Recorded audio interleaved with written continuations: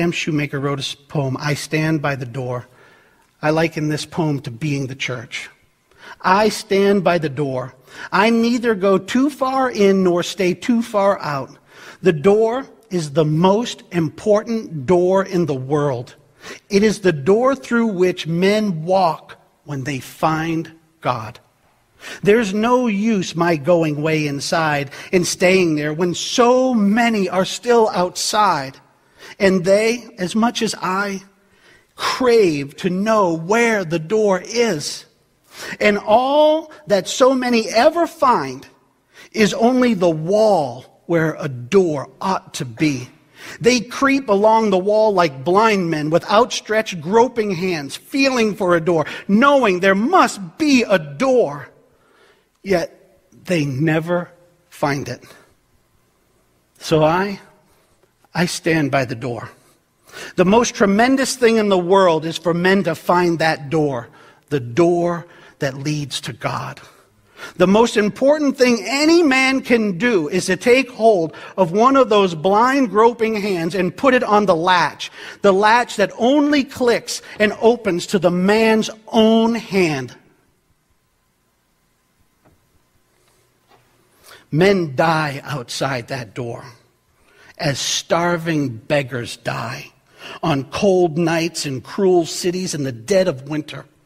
They die for want of what is within their grasp. They live on the other side of that door. They live to find it. Nothing else matters compared to helping them find the door and open it and walk in it and find Him. So I stand by the door. Go in, great saints, go all the way in. Go way down into the cavernous cellars and way up into the spacious attics, into the vast roomy house, this house where God is. Go into the deepest of hidden casements of withdrawal, of silence, of sainthood. Some must inhabit those inner rooms and know the depths and the heights of God, and then call outside to the rest of us how wonderful it is inside. Sometimes I take a deeper look in. Sometimes I venture a little farther in, but my place seems to be a little closer to the opening.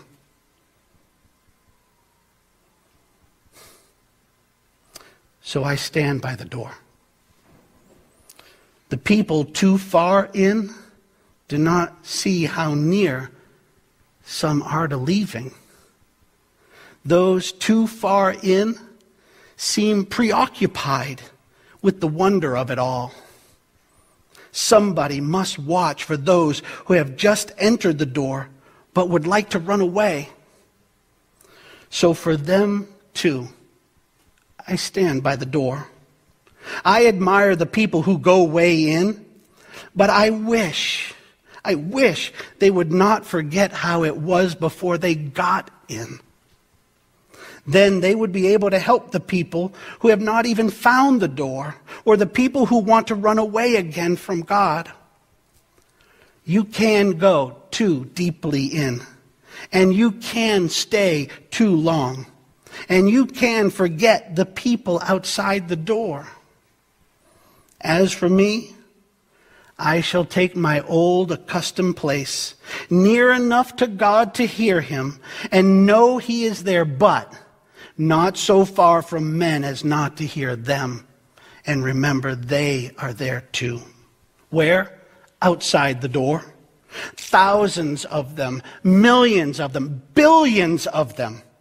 But more important for me, one of them. 2 of them, 10 of them, whose hands I am intended to put on the latch. So I shall stand by the door and wait for those who seek it. I had rather be a doorkeeper. So I stand by the door.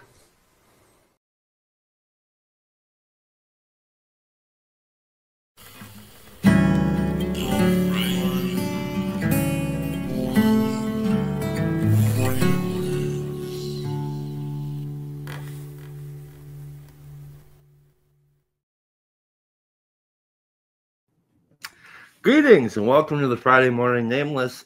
I'm Chad the Alcoholic, kind of changing it to Chad the Girl Dad, but we'll get to that. I want to welcome you all to probably what could possibly be the greatest show that ever happened on YouTube or the internet ever. I'm not saying it's going to be. I'm just saying it's quite possibly. You never know. I mean, who knows how these things work? I want to say, everybody say hello to Tayo, and this is Tayo. Hi, Tayo. And to our very special guest, Elizabeth, is down here. I feel like I need some sort of like WrestleMania entry thing happening. Well, that's a good first question. What would be your entrance song at WrestleMania? What would you pick? I think a little salsa, maybe. Nice. I'd say cartwheel, but I can't do them. I kind of wish I mean, I do have all sorts of fun branding I could play right now, and just we could get some music going, but we're not going to do it.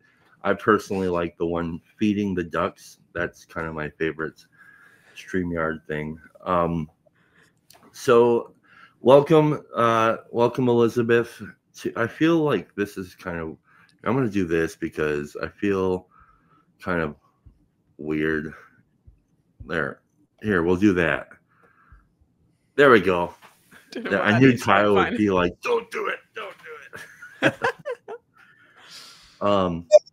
Okay. Well, welcome to the Friday Morning Nameless. I want to thank you very much for taking the time to out of your day to join us. And I find the work that you're doing fascinating. I've read.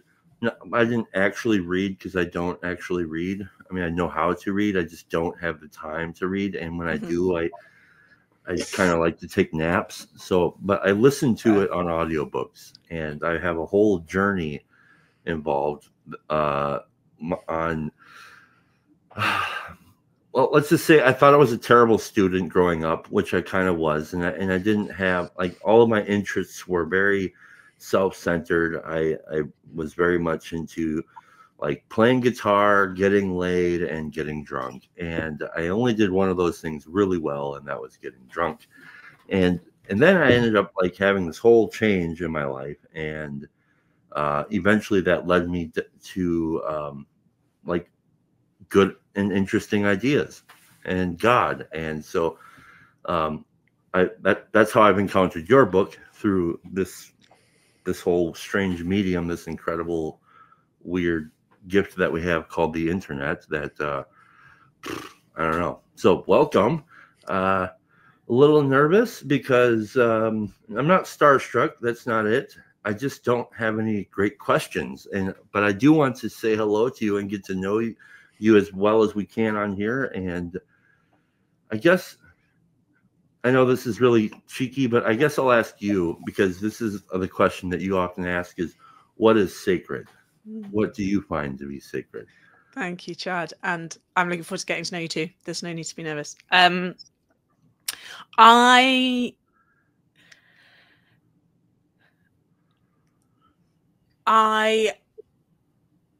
think everything is about relationship. And I play with some of these words, you know, in the book I use connection, relationship. They all feel too abstract to really get at what I'm grasping towards. Love is probably the best one, but similarly, it has so many associations with it.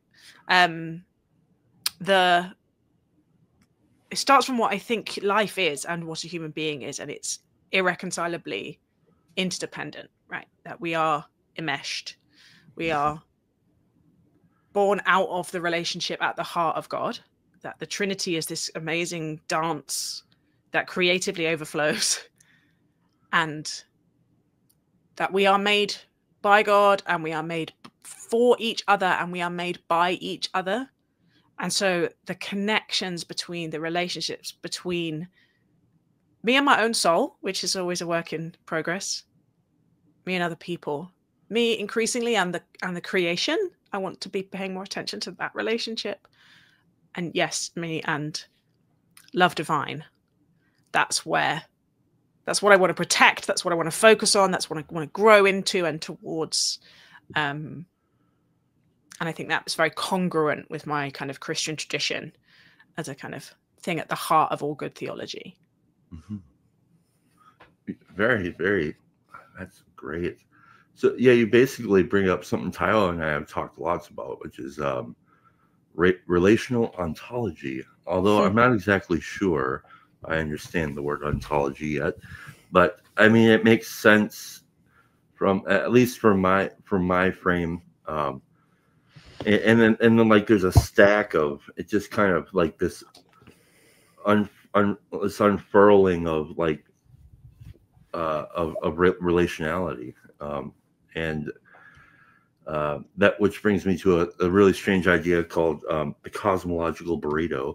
That and that's kind of like that. It's like you like and actually I was thinking about I was at after the meeting last night, some friends of mine and we've been trying out different restaurants to hang out after the meeting, and we went to Buffalo Wild Wings of all places, which I've been avoiding for like months and months, and we went there and it's like, yeah, but dude, you can get like 6 wings and then get 6 wings free, and it's like, whoa. So we were there, and the cosmological burrito idea of like everything is connected to everything is connected to everything. It's like you can't. And anyways, I was talking with somebody there last night, and one of the topics came up. Chad, yes. I'll just want you to flesh out the cosmological burrito a little bit more, explain it fully, and then go back to the story. I will get there in one moment. The idea that, okay, I'll tell you what the cosmological burrito is.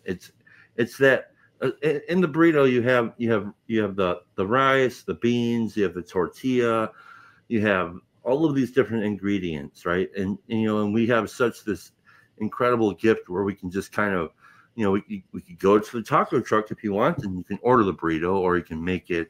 And oftentimes we get these things and we don't think of where they came from.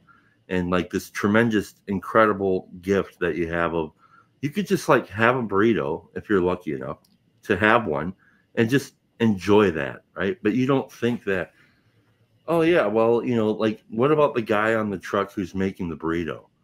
What is his family life like? And what was his whole entire life and existence like, right? You don't think about that. You don't think about that or what his parents' entire lives were. You don't think about the tires on the truck itself and where they came from, and how and somebody somewhere mined gravel so that the factory that could be built so that the tires can be made. And you don't think about the workers who built the factory. You don't think about all of that's wrapped up in a burrito, and it goes all the way back, as you said, to the Father, and you just don't think about that. But we have all these tremendous luxuries, and we just kind of walk around with our head in the clouds. And just like it's so easy to be ungrateful. And yet if we have the opportunities, and oftentimes these opportunities for myself have only come through tremendous pain and hitting walls, where I'm able to actually recognize the beauty of the burrito. And I know it's ridiculous, but it's beautiful. And so I was talking last night with some of the folks, and I was thinking of one of the most probably what seems probably to be one of the more destructive forces in the world is the proclivity towards individualism, and it's easy to do that because there's all sorts of factors out there that are pressing against me that want me to look out for me.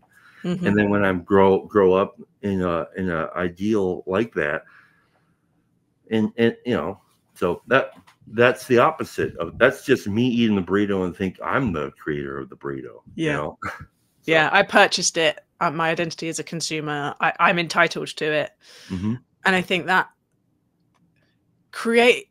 I think a huge amount about formation, and it's just a fancy word of who we're becoming, but it's in sort of the Christian tradition, it's who we're becoming quite deliberately, on the assumption that our circumstances and our world and our culture and the media we consume will be forming us. And that is mainly, you know, unintentional and passive, but we can be intentional and active in seeking to be formed by the good. Essentially, that what we can choose what we pay attention to, what stories we immerse ourselves in, ritually and collectively, and that's essentially what church is. And also who we're in relationships with, and the kind of my journey of trying to have this intuitive sense of, I think this thing is sacred, I think this is some deep truth about the universe that I want to live into, is sort of taking me further and further to seeing that ambient background individualism and how easy it is just to assent to it and to make decisions based on that framework. And it takes a huge amount of energy to go, I don't believe that. I don't believe in individuals. Actually, I think it's a lie. I think we are persons in relationship. We are so interconnected that we are miserable, and we cannot flourish when we're working on the logic of I am this isolated, rational consumer in the world, so slowly self-actualizing through all my free choices. It's just bullshit. It's just not true. And so I think things like moving into living in community, being part of a congregation even when it's hard and annoying, you know, my marriage, my children, my friendships, those things, as wanting to remember that that's what lasts. That's what people will hopefully talk about at my funeral. And everything else is just like earning a living. Fine. Mm-hmm, mm-hmm. Well, just quickly, and I want to hear a little from Tyler. I've tried this before, because actually one of my online friends, Jacob, here brought up the idea about the individual is it's a lie, and that's the first time I ever heard that, and I was like, wait, what? But when you really start to, as you just laid out perfectly, I mean, yeah, but if you ever really want to have people who are not only strangers, but even some of your friends look at you like you have lobsters coming out of your face, just tell them that there's no such thing as an individual. Yeah. And they'll be like, what? And that's how, like you said, this background thing is so loud and relevant that it's going to take probably the rest of my life to really, really embody that the individual is a lie, and it's quite an offensive proposition, especially if you've in the culture that I've grown up in. I don't know about you guys, but yeah, I mean, be the best you can, be in the army of one, all this crap, and it's different ages need different things, right? I think what I find helpful about my theological anthropology is it holds together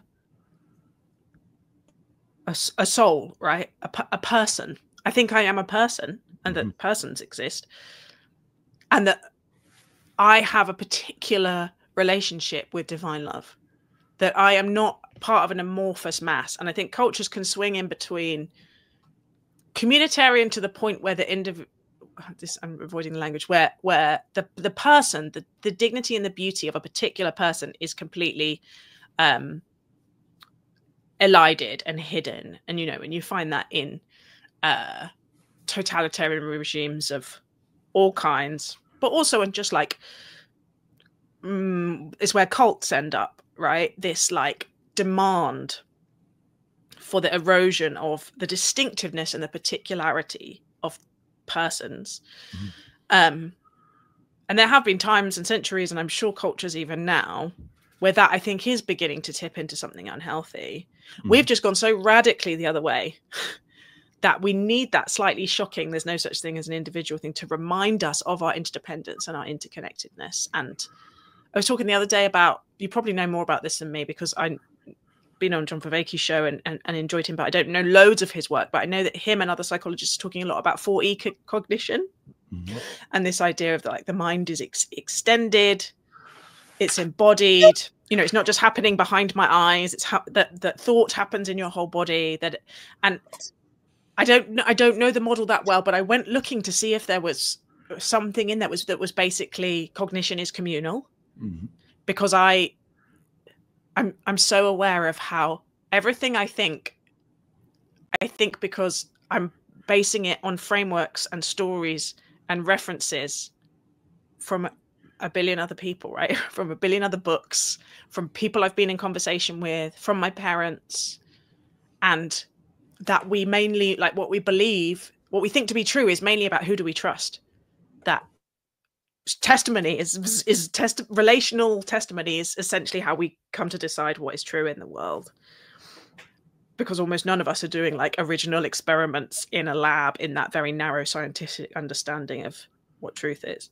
Anyway, so I'm thinking about Fourier cognition and like, do they take seriously the relationality of the way we decide things?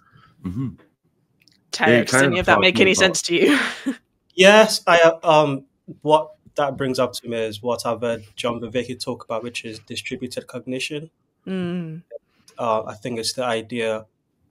Paul van der Klee talks about sense making is a group project. Yes. That it's no individual can make sense by themselves of reality. Yeah. But it also brings to mind something I learned from you. I don't know if you came up with it, but PLM. Almost definitely not. No, this is what I mean. Everything is, we're all just part of an ongoing conversation, right? People like me syndrome is what John Yates uses as the helpful shorthand for homophily. So, and he taught me homophily, and homophily is love of the same, filio, love, homo, same. So the deep human preference for people like ourselves. And this is, as far as I know from John Yates, very constant. It's not something that only bad people have, right? We all feel drawn to people who remind us of ourselves in a way that's like embarrassing and a bit absurd and a bit ridiculous. But when you start noticing it in yourself, it's everywhere. I had a woman on my podcast the other day who is a witch, a medium. That's not a group that I spend a lot of time with or know much about. And I went looking for someone from that tribe to talk to on my podcast and was like, no, can't see it, can't find a way in, I'm not drawn to a conversation with you. And then I came across this woman and I was like, okay, yeah, I think I could talk to you. And I got halfway through the interview, I was like, oh, you're reminding me of myself. Like this really embarrassing thing. Like you're a tall brunette who's British and has a PhD in Catholic mystics. Like I felt safe talking to you because I have people like me syndrome. And, you know, when people say they like our taste, basically, if you read something and you go, this is great, it's probably because they're saying something you already think. And if you meet someone and you think, I really like you, it's almost always something about them is reminding you of yourself. And that's just something that's really quite embarrassing to come to grips with, but has really unlocked a lot of how I understand the world now. I'm curious now, what was it about when you went searching for someone in the witch world to sort of connect with, to put it that way? What was it that you were looking for? And what was it that when you saw, like, oh, what was the framework you were working with? What's the definitely not speaking to you and maybe I'll speak to you? How do you balance that? So I'm judgy, right? We're all, I hope this is true. And not just about like about when you don't know something, when you don't know someone and you don't know a particular group or tribe or set of beliefs or whatever it is, we're working with very partial two-dimensional models, right? We're working with the predictive processing thing. We're working with a like sketch. And so whenever I'm looking for a guest to help me understand a particular perspective, so the next thing I need is to go and find someone who is extremely sex positive, because I've spoken to quite a lot of kind of more cautious people who are cautious about porn, etc., etc. So anyway, so if I was going to look for them, I think what I'm looking for is a mind at work who I can have a meaningful conversation with, who is capable of self-reflection, but also usually, and I'm only just coming to consciousness this, someone who I have something else in common with, because then you can build a bridge. You could there's a place to start in your common language. And I think what I felt initially, and it was because I didn't have anyone in my network who was a witch or medium, no one who I was initially already friends with, and I am friends with a very wide range of people because I don't find difference a problem in terms of having relationships, but I didn't have anyone. And so every time I came across someone online, it was looking at their Instagram profile, right, or their personal website, and it was very corporate, or it also had a symbolism that I just wasn't drawn to, or the aesthetics were putting me off. There's all these semi-conscious, ridiculous judginesses that we have, which just like, oh, it's not my preference. It's not reminding me of myself.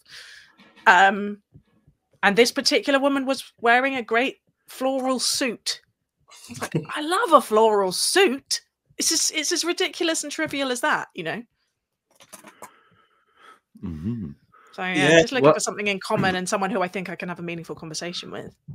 I think that there's, like, I know we're calling it, kind of like affectionately a syndrome, but I do think that there's a lot of, there's, a lot of it, I think, is that PLM is, it's like, it's very much a part of it's just being a human. Being a human, right? Yeah, and that's all. That's a good thing. And sorry, I don't mean to do that, because I know sometimes it's like, well, like, you don't want to throw the baby out with the bathwater. It's like, yeah, I mean, like, there's a reason why I was attracted to my to my wife and stuff like that, and and I think it's very somebody else. It's so the way John Yates talks about it in Fractured, which is really helpful, is he compares it to our seemingly hardwired desire for sweet things that most people have. And he would say this is a kind of evolutionary thing. Sweets are high calorie, and a sort of seeking thing for sugar is a really useful thing to have when you just need energy, right? When you're in dangerous situations or in famine. Like, preference for sweet things is not necessarily a problem. It just needs to be contained within structures. That means we're also getting other nutrition, right? We're also getting plants. We're also getting grains. We're also getting protein, all these things. And what healthy societies do is they create conditions in which you can both really enjoy desserts, but not only eat desserts, because that would be bad for you. And he says, what instead we've got, particularly with sugar, is an obesogenic society, where it's just repeatedly trying to use that tendency against us. And I think the same is true with homophily or people like me. We all, as far as I can tell, the data shows no one is. This is not just something that racists have. This is not just something that, and we all do have a preference for people like ourselves, and it's quite useful to confess that and to normalize it in some ways. And it can be totally fine in moderation, right? Most of us, that like, it's how friends come together. It's how interest, you have a choir who forms because you all love a particular type of music, and that's a source of joy, and it's nothing to be ashamed of. But healthy societies mean we are also spending time with people not like us. We are in shared institutions. We have shared stories, norms, and values with people not like ourselves. And we are constantly being reminded that the people who are not like us are not therefore evil enemies. They are people that we have to live with and work with. But unhealthy societies, conflictogenic, rothogenic societies, not only remove all those safety mechanisms, they then weaponize that tendency against us and are continually enforcing it. So it's that neutral in moderation, really dangerous when it gets out of control. Yeah, I think. Sorry, Chad. I think it's why I find your podcast, the Sacred Podcast, very interesting and a must-watch. It sits in this in-between place. We started off with talking about how important relationship, not just important, how essential it is for living.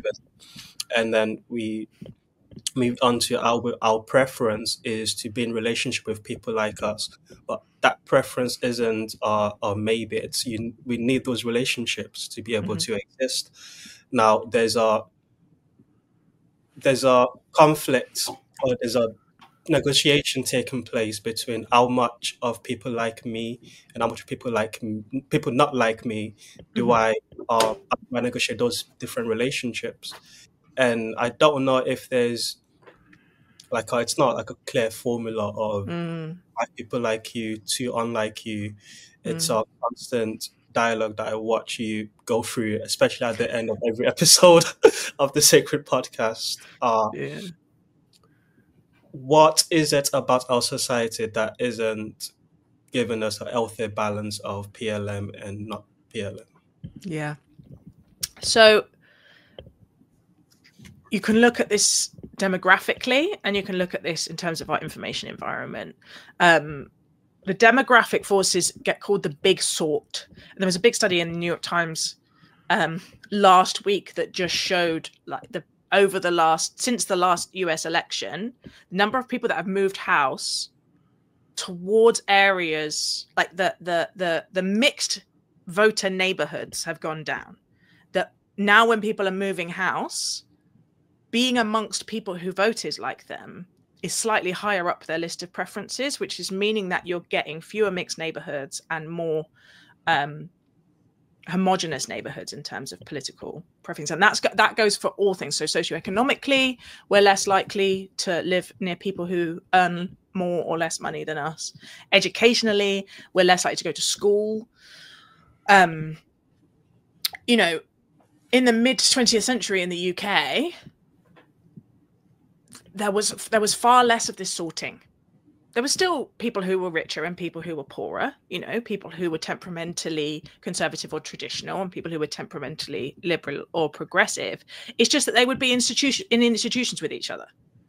They would live on the same street as each other. They would be in the same shops as each other, right? The sort of frictionless online world means we're just physically in the same space as other people less, right? You're not even going into your workplace as often and being forced to sit alongside people not like you. So over the course of the last century, our actual physical contact with people not like us has just gone right down. When you combine that with the information environment changes and what you see with the internet, and then hugely with social media, and then most key with algorithmically driven social media, is you get the same thing happening in the online space as you do in the offline space. And so we're being walled off from each other. We do not have the same story. We do not have the same values. And it is really terrifying, the effect that it's had on our ability to tolerate each other. My tradition calls us to love your neighbor, right? We don't even know our neighbors. And it doesn't just say love your neighbor, it says love your enemy. But the idea that anyone could love their enemy in this environment is, it sounds really absurd, and it sounds unrighteous, because the righteous thing to do is to realize that they're the bad guys and keep yourself pure and away from them and pour contempt on them. And that's what moral goodness is coded as now. So I deliberately have to spend some time with people like me, right? We live in a small intentional community. We're not that diverse. We came together around a very common set of values and mission, and we love each other up close in our lives, and that's okay, right? We're trying to be family to each other.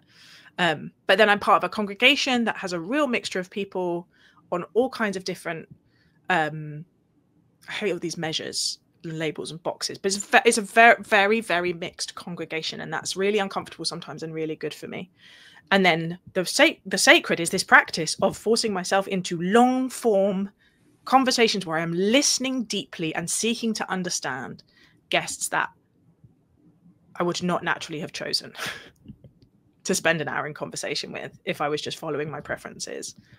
And you're right, the bit at the end is this editorial high wire act where I'm trying to be honest and normalize this without dishonoring the guest or making them feel like they're on false pretenses, or that I in any way am not respecting their dignity and their particularity and their value. Yeah,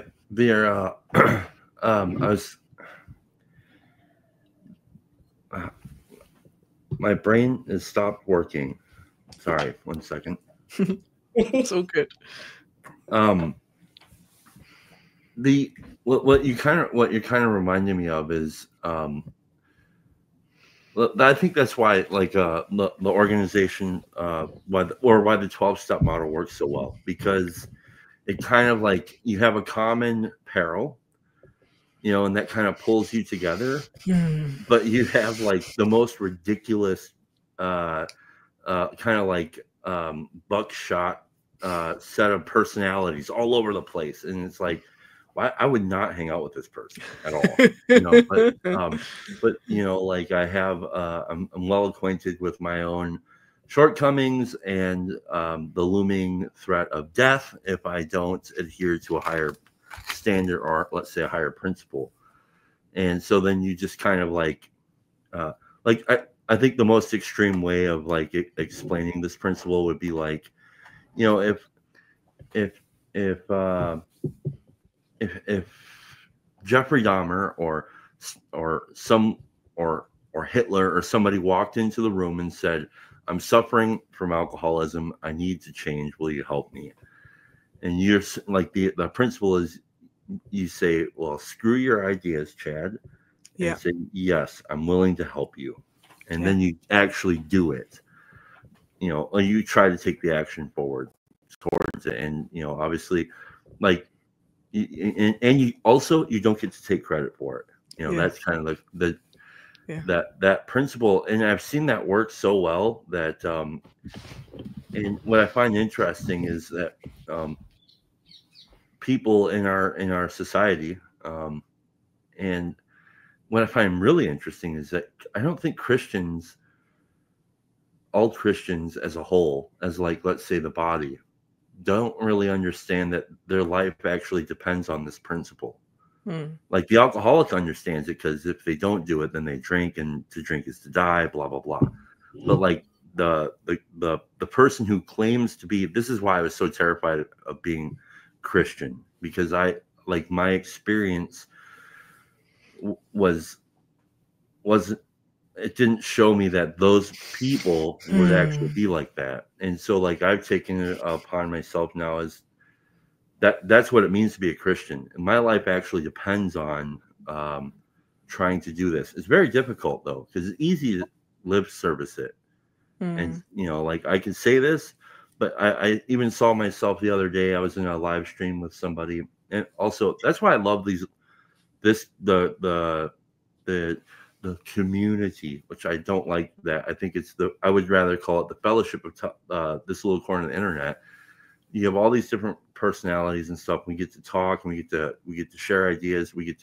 Sometimes it's really contentious. But I was in a live stream the other day with somebody that I really respected, and then he mentioned something that I completely disagreed with, and I could not understand him.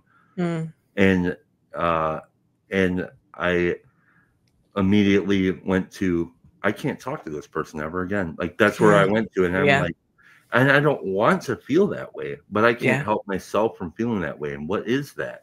How do I get past that? It's such a natural reaction. And I think the homophily people like me thing really helped me, because if so much of my preferences for people is based on similarity, then when they reveal themselves to not be me, to not be fully in agreement with me, then this almost feels like existential threat, right? There's this like, whoa, false pretenses. What would it mean about me if we're in a relationship when you think that, right? And it's why I find the kind of theological call to have our identity deeply rooted in this primary relationship really helpful. And then to be both aware of my people like me and trying to resist it, because it means I can, like this conversation I had recently with Rodrea, who I have shared loads in common with, like loads and loads and loads, more than I thought until I started reading his most recent book. Lots of ways we think really, really, really similarly. And then we've got some key areas of quite deep difference that I was more aware of, right? And the tension of holding those and being like, you don't have to resolve it. You don't have to put someone into enemy friend. You can just put someone into human who is deserving of your respect and your attention and your love, because that is what my scriptures tell me, that like love your neighbor and does not put a boundary on who those neighbors are. That's the whole point of the Good Samaritan story. It's not who you think. It's not just the people. Like whoever crosses your path is your neighbor, and you are called to love them and to serve them. And I am slowly learning that I can totally be friends with people who trigger me like that guy triggered you. I can totally go, oh, that is not what I think about that at all. But there's this point of connection here, and we might actually learn from each other if we can hold the tension of that difference. We might actually come to understand each other's position in a way that's very life-giving for us both, and challenges all of our two-dimensional prejudices and models and misunderstandings of each other, and something incredibly beautiful can come out of that. But it requires us tolerating the fight or flight that gets kicked up and letting that wear off and move through us. Yeah, the fear is a tremendous driver. It has so much leverage. Yeah. And yeah, and like oftentimes I'm not even necessarily aware of those things, because like what this person said was something that I would have totally agreed with, like let's say 5 years ago. Yeah. I would have had no problem. I would have been like, yeah, no, I'm right there with you. And so I don't know if that was too something like, now I'm questioning myself. Yeah. Is there something wrong with me? Yeah. Have I become one of those weird Christian people now?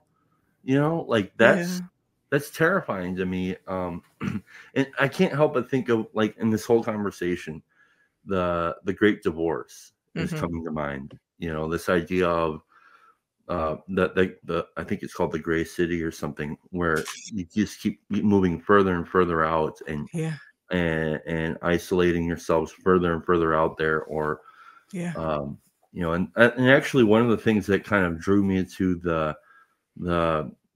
this internet space initially was something that Clay talked about, which was he noticed that the church at that point, and now that was like 5, 6, 7 years ago, he was talking about it being so insular, and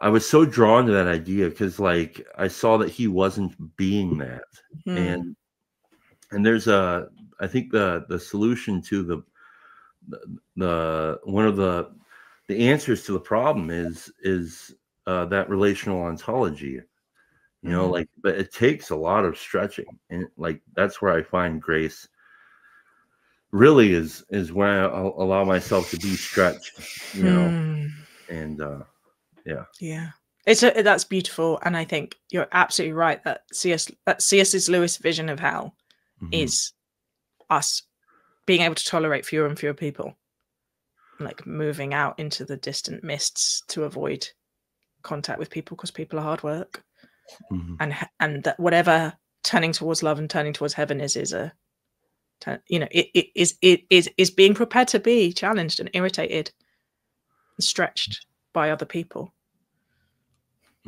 Yeah, and you know, the getting thing, it's that's why I also learned this too in the rooms of AA, was like, eventually, because there's a certain point in my recovery I was thinking, you know, they're all talking about being happy, and they're all like happy and bubbly, and they're always saying they're grateful for everything. Part of my language.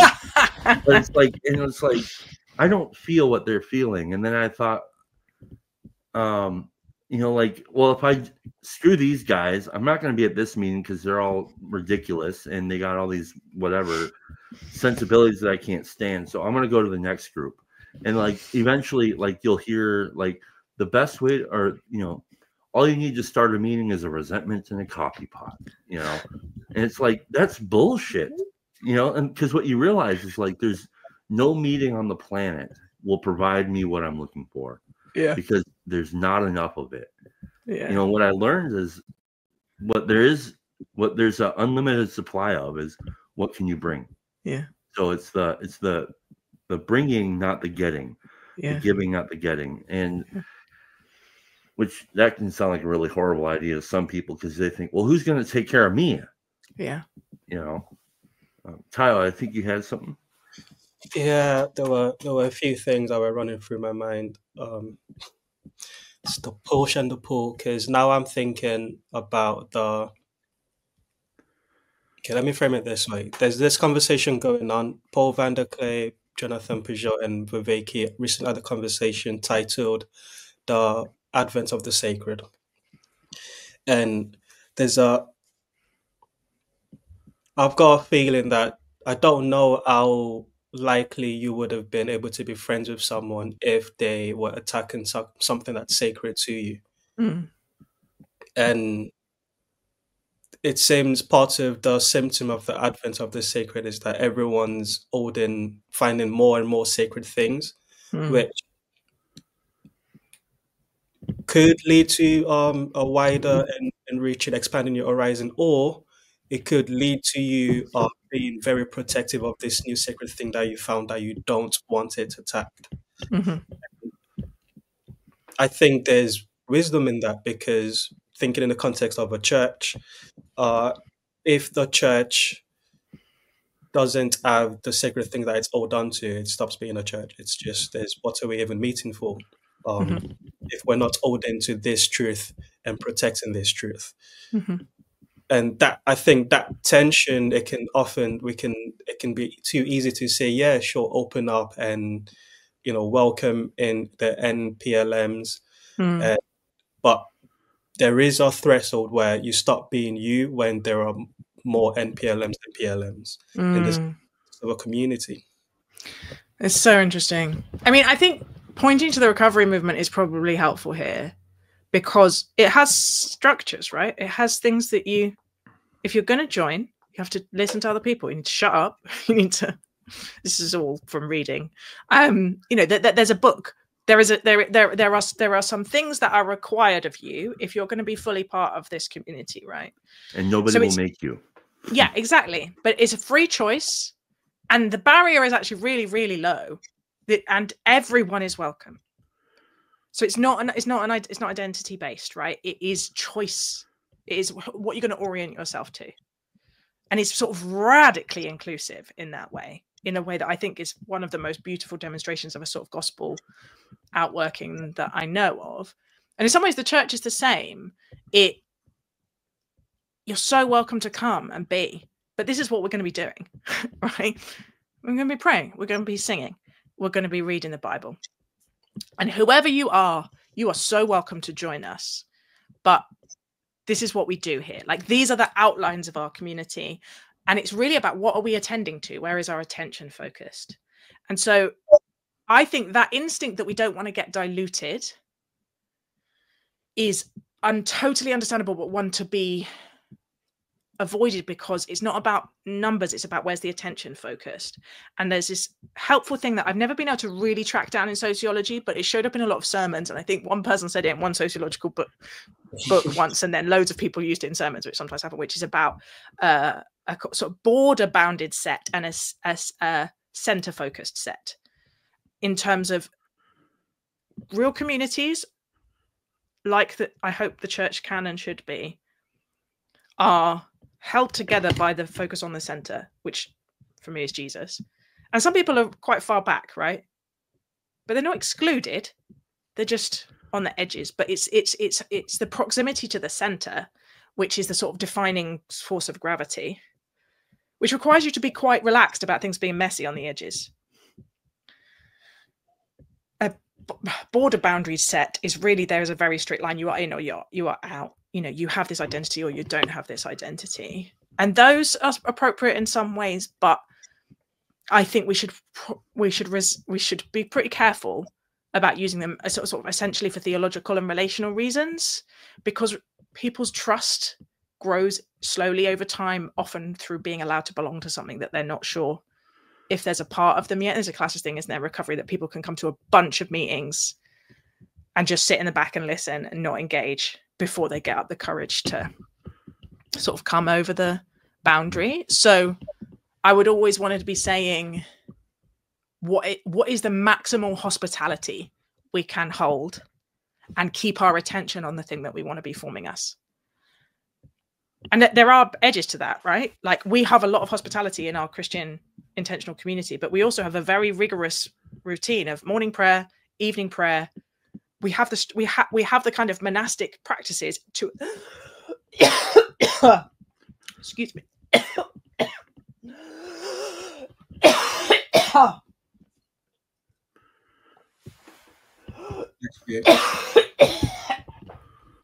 It's really unpleasant.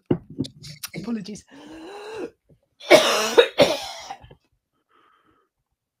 That are not like us. Oh, Shows you that line again. okay. if you I paused it. that. Sorry. I don't worry. paused it. I didn't pause it early enough. Got a little bit of coughing. Sorry. Yeah, the sort of end of my sentence is that having those strong structures of attention allow us to hold really quite wide hospitality without feeling like we're just becoming a sort of mush with no identity. Yeah, that's well, like you already kind of said, the commandment of love God, and then love your neighbor, and then love your enemy.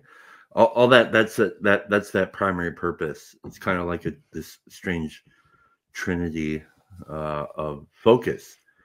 Yeah. And yeah, I mean, yeah. I also the other thing it's making me think of.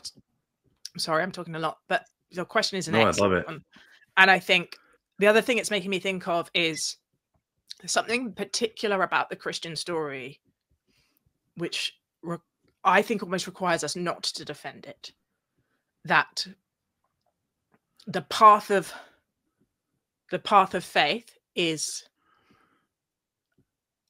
a surrender of power and a surrender of control. And so the idea that we could defend, pardon me, we could speak up for and we can share about, but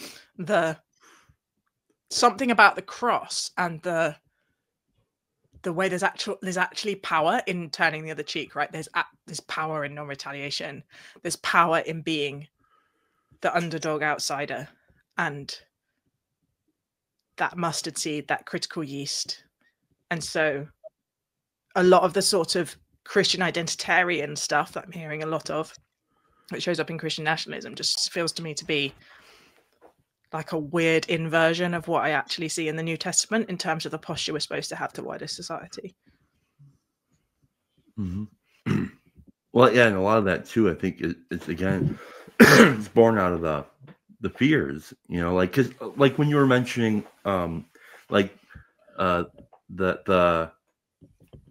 12-step model is based on choice. Like I can't remember exactly how you said it, but I was thinking, yeah, but no, there's one thing that brings us together. It's this common ailment. Yeah. Right. So you're like forced into it, right? Almost. Right. Yeah. And like let's say like a gambler, right? Say I'm alcoholic and I'm at an AA meeting, and you're not just going to have some random, or let's just say a random violinist come in and just hang out. It's like, well, and they're not alcoholic. They don't identify as such. And so identity does bring us together. Now, there is no rule there where we kick them out. But we could say, this is a closed meeting. And, it makes sense. If you're not an alcoholic, it doesn't make sense for you to be here. Yeah. We can ask them to leave. For the privacy of people, but so I'm thinking about that. What the point is like, to keep the attention focused on the primary purpose. That is what keeps the thing together, and so traditions and things like that are very important. And then when those things start to get poked at, that's when people who really love something can become fearful and then want to protect it. And so Christian nationalism and stuff. I mean, the first church I was baptized at and stuff, like I felt compelled to get baptized, and I did, and it was wonderful. But right away I could see there was something weird about it, and and I don't think I'm temperamental. I'm temperamentally more progressive and liberal, right? But I would say in a voting booth situation, I have historically voted more conservative, politically conservative, but I'm not temperamentally that. You know what I mean? I'm just not. But so like I'm in this church, and I can tell that kind of the spirit there was this kind of politically conservative thing, which makes me uncomfortable in church, because I don't know, like, I don't know if that's for my formation in the 12-step model, because in the 12-step model, we don't have any opinions on that sort of thing Yeah. there. Like those kinds of things are like, no, Yeah. we don't talk about that here. Yeah. But, you know, like, and I had to leave because it just was like, no, I'm not interested in that. I can get so much of that out there in the world. And I think that goes both ways, right? And it's a particular problem in the States. But, you know, I had a friend who was like, I left my church after I heard the third sermon on gun control, right? It's just like when politics becomes the sacred frame and everything else is subservient to it, something's gone wrong. Yeah, totally.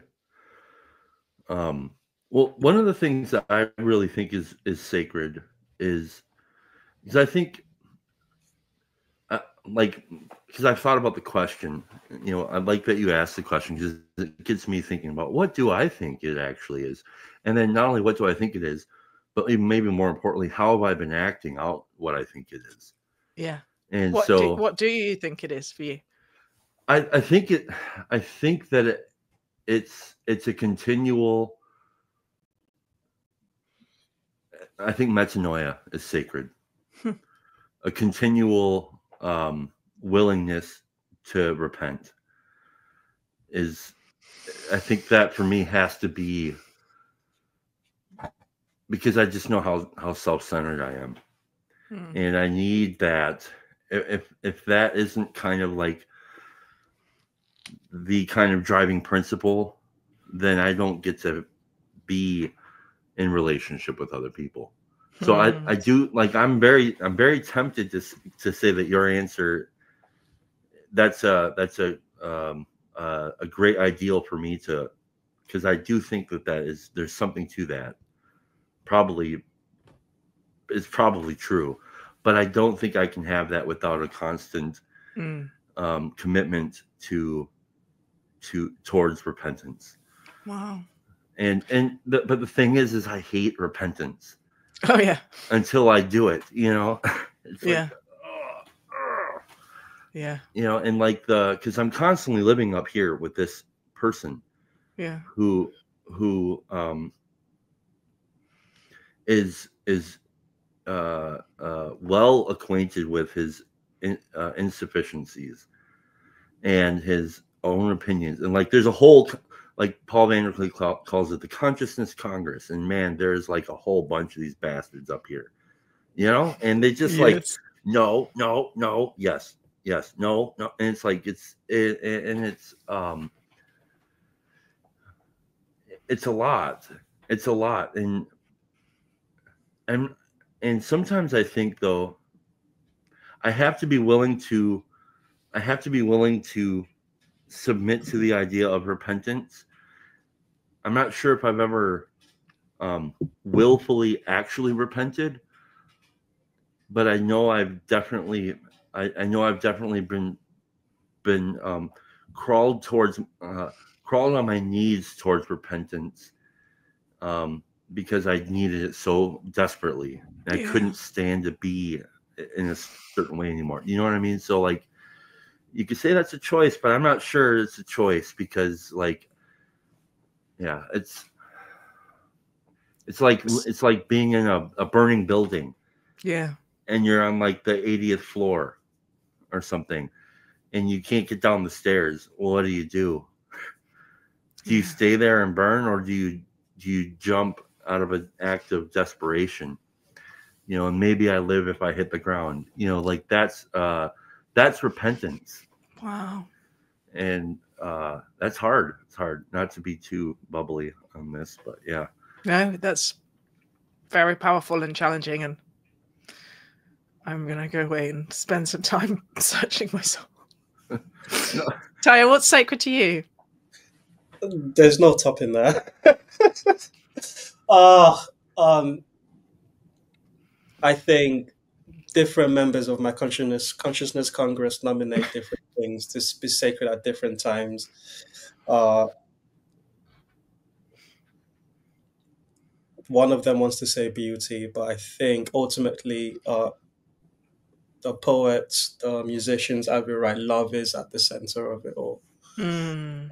I know that word has been super diluted to the point where it's almost meaningless, but I've We not haven't given come up with a good alternative. I I think under that, then a lot of the other things that my consciousness Congress members are speaking up as sacred, I think love captures them all. Yeah.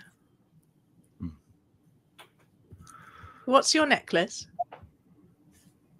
It's something I picked up from the St. Paul's Catholic bookshop. It's Christ on a cross. It's beautiful. Thank you. Chad, my friend, you are amazing. I'm so grateful that I got to be a part of this. There's that felt like an answer that you would read from one of those saints in the desert of just Oh, why dude. just constantly repent and repent and repent. And I don't think we can overstate our need for repentance. And one of the one of the things I was born into Christendom. And then I gave my life to Christ, and I've been trying to make sense of what that means ever since, because Christians comes in all different ways and sizes and with different ideas.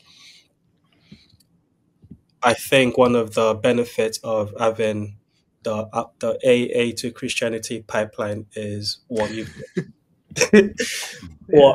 what you've just exempted. You're reminding us of the need to constantly remember that we are dependent on God in every moment for the breath that we breathe, and that's that attending back to that. I think is a good way to stay on the path.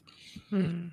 Another thing that makes this Christian things complicated is going back to what we were saying about fear of the bounded sets, the fear being a motivation for being a bounded set community. I think I've seen I'm friends with many people who fear is not their motivation; it's love Mm. that makes them super protective. I Mm. think of people that would say something like justice being sacred to them. Mm. There's a And I think it seems to me that God gives us all of these different lenses to make different things more obvious to us for the sake of a healthy community. And if we cast away I see them as they could be trolls on night, think like a gargoyle at the edge of a church, or think night going from the center into the outside for the sake of protecting the Mm. their community. And I think there are many people like that. And I think mainly of the apologetic scene. Mm. Those are very much the knights/trolls of the faith, in my experience, that really want to defend it. And Yeah. they've all sorts of arguments that really never convinces anyone most of the Mm. time, in my experience. But it does serve as this isn't a nothing thing. And I want to honor those people with those roles. Mm. I'm far more of oh, everyone come in, come in. But if I had it my way, then I would invite everyone, including the devil, to come to. Mm. Maybe maybe that's why I am listening to all of this universalist. But anyway, that's besides the point.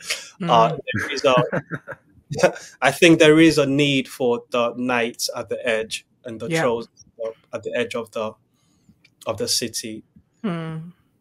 If we just cast them away as being fearful and make them change, I don't think that would be healthy for a community either. Yeah. What learning about people like me syndrome, or whatever you want to call it, homophily, has done is made me realize how much we want to universalize our preferences and our particular calling. And actually, there's so much wisdom in what you said, because a healthy community requires diversity of gifts and of callings. And the kind of picture of the church as a body is so helpful and so challenging, because it's like the foot can't say to the eye, I don't need you. And and you find it even in organizations, right, in workplaces, like in my world, the research team don't really value the work of the comms team, or historically the comms team don't really value the work of the research team, because they're like, clearly the important thing is the research, or clearly the important thing is the comms, or clearly the important thing is the fundraising, or clearly the important thing is the sales, or whatever it is that we are interested and are good at. That's what we think is important for everybody. And the humility to go, exactly as you've said, I don't understand, or I'm particularly interested in that, but doesn't mean we don't need it. It's one of the hardest things to grow up into, because of this sense, ourself is the center of the universe. I was thinking about so like the idea of the individual is a lie, right? But then there's like, wrapped up in that is like the diverse. There's something deeply true about the idea of diversity, like the burrito. It's like, it's not just beans, you know what I mean? It's like everything in there. But I was thinking about I can't remember. There's something, I think it might have been something that you were talking about with Rod Dreher. Maybe it was in your book I was listening to, but something came to mind when what do you think about this idea about well, I'll just share my own experience. Every time I've been had the moments of that I've had in life where I've actually embodied gratitude, where it was like a pouring on me, like, whoa, like, wow, you know what I mean? Like that has always been surprise. So like surprised by love. And then like the way that that I used to hear people talking about higher powers or God was something like, it was like just like this really kind of like laissez-faire, real simple. It's just like simple, you can just get it, or it's like this bubbly thing without teeth, for lack of a better word, and and I think, and then my experience with actually becoming Christian was very much against my will. I wasn't looking for that. It was, I describe it as being captured by Christ. And there was like, that was a surprise. Right. And then, or when I remember the moment I first seen my wife. That's very weird, because I don't often remember moments where I first meet somebody, but I still remember the first moment, and it was a completely mundane moment that I remember. I remember exactly, like I can play it in my mind, all that stuff. There's a surprise there too. And so this idea that God doesn't necessarily capitulate, but he captures, and there's a surprise by that. And so if we can kind of like be open to the surprise, and that's this that can only be afforded by diverse landscape, a diverse arena. And so, yeah, and that's life. And life is a stack of things. It's not like one thing. It's not, it's not the individual thing. It's like all of that. And you could see this if people actually really sit and examine kind of their life and look at your timeline, and look at all of the different iterations of life that you've had, the highs, the lows, all of it. And then you just really look at it, but look at it once through a frame of gratitude once, and you'll be surprised that even the most horrible moments are like some of the most necessary. And that's that diverse stack called life. And yeah, I was talking with Anne, my wife, the other day, because she mentioned that her brother-in-law's family member had passed away. He had 3 daughters and a wife, and he was like in his mid-30s, and he had got unexpectedly ill, and it took him quick. And I was thinking about, and I could see it was worrying my wife, because she's pregnant and we're having our first child, and and all of this whole thing. Thank you. All this whole thing is weird, right? So like being a homeowner, being a husband, and like that was not in the stack that I saw life was going to be. And then it's like, surprise. And it's what? But I could see that the story that she was telling me was concerning her, because she was looking at like, wow, what if that happens to Chad? And I had to just kind of like, and I was getting ready to leave to head off to a meeting or whatever. And before I said, you know, I was just trying to tell her and comfort her and let her know, like, you know, if I do, like, let's just say on my way to this meeting, I get in an accident and I die or something, just know that this has been the most incredible life. And I don't know, what I'm trying to say here, I know I'm kind of blah, blah, blah, blah, blah, blah, blah. Keep What going. I'm trying to say is, like, give yourself time to examine those moments, examine things, tell people, like, actually tell them, like, how you feel. Like, you know, like, in because it's so easy to just be like, I love you, give a peck on the, you know, give a little kiss, and then you're out. Oh, that's normal and stuff like that. But that's why I like what you talked about in your book, and practices are so huge, you know, like intentional attention, pointing your attention intentionally in a direction that that allows for that diverse landscape to flourish and become greater than you can imagine. Like, that's good stuff, and difficult. Yeah. Yeah. Discipline does not come easy to me. It's like a long, slow thing of realizing how much I need this trellis, right? I need help. That's why the metanoia thing is so important. And I'm going to go away very inspired and challenged by you, because I probably don't center it enough. But again and again, just the humility, which again, I struggle with, to go, I am distractible and fragile and self-oriented and short-tempered and a bit of a mess. And I believe that there is love that is calling me into more, right? That because I am loved, I don't have to earn it, but that there's something to grow up into. There's more freedom, there's more joy, there's more capacity to love other people. And that when we're all growing towards that, everything is better, right? There's more life. But without immersing ourselves in the story, without going to meetings or doing the prayers or whatever it is, it's really easy to forget. It just slides out of focus. Mm-hmm. Mm-hmm. Now, there's a book that my sponsor suggests, because like early on in sobriety, kind of like, well, I'm always neurotic. So, but then I always have like a, you know, like, oh, I don't feel good, so I must be doing something wrong feeling, you know, which is just, but he suggested there's this book, if you ever get a chance, it's called Spirituality of Imperfection, Storytelling and the Search for Meaning by Ernie Kearns. Great book. It's if you're into having daily readers or something, that might be a cool one to check out. Wonderful. I'm afraid I need to head off into the rest of my day. Perfect. It's a shame, because I have loved speaking to you very much, and I'm very grateful for you making the time.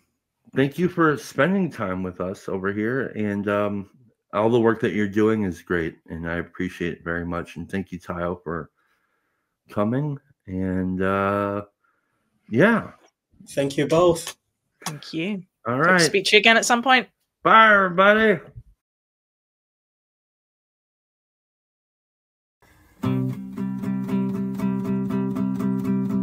Well, I don't know about the meaning crisis, left, right, black, white, or other vices, which Jesus Christ is right, or if we're all saved. From my perspective, our propositions participate procedurally, running in circles. Remember, in body, we're in the age of decay. Symbolically speaking, the reapers are reaping, them damn egregores are whispering sweetly. We're all NPCs in the belly of the beast. Red pill, blue pill, bread pill, Mars Hill, or DMT, or whatever you feel.